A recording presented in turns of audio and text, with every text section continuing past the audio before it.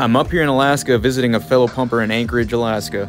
It was just a tad colder than Texas, and look at these views, simply beautiful.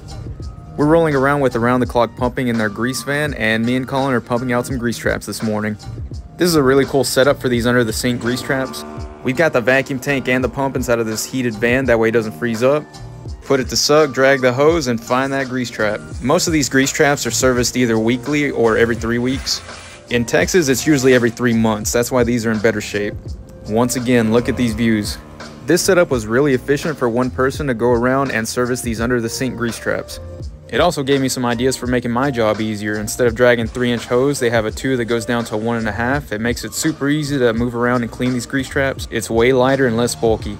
It's nowhere near as cold as it's going to get this year up here, but these guys are super tough and find a way to get a super important job done.